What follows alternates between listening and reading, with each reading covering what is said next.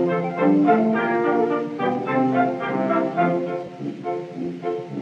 hate to talk about myself, but here's one time I must. Your confidence I'll trust. I'll have to speak or bust. It's funny how I get the boys I never try at all. I seem to hypnotize them. I'm bound to make them fall. They go wild, simply wild over me.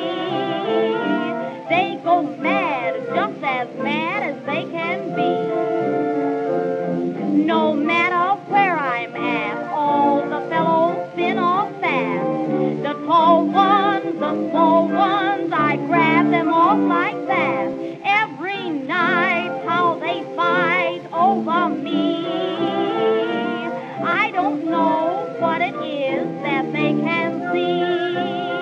The fellows look at me and sigh. In my arms, they want to die. They go wild, simply wild over me.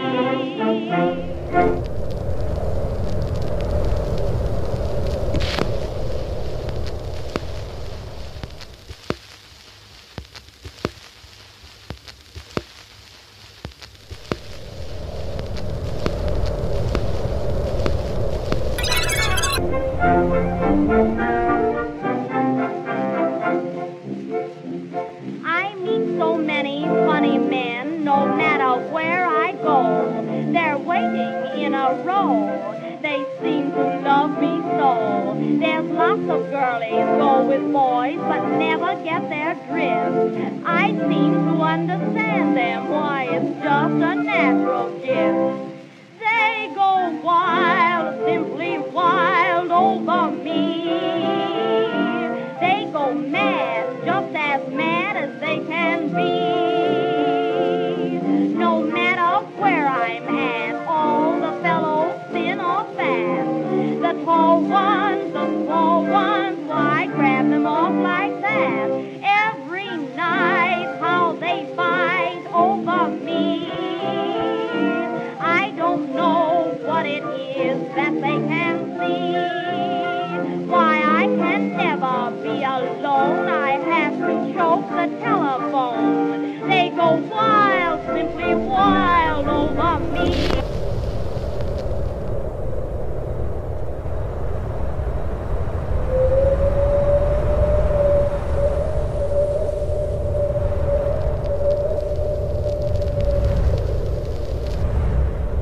Warning. The message you're about to hear has always been ever-present and innate, like an air through your lungs, but always just at the back of your mind. That the woman you encounter every day is a ticking time bomb, time set by emotional inadequacy due to discriminatory disadvantages. In other words, an imminent explosion waiting just below the surface. Warning. What you do next will determine if you will be granted another day dormant or be doomed to sift through the debris, but a critical mistake is to underestimate the impact. Warning. You see this woman quiet, passed over, assumed to be weak because only in your gaze you see her shaking, but she's not shaking because she's weak. But due to the fury contained inside of her waiting to be released, warning. Be advised that you are now in a fragile environment.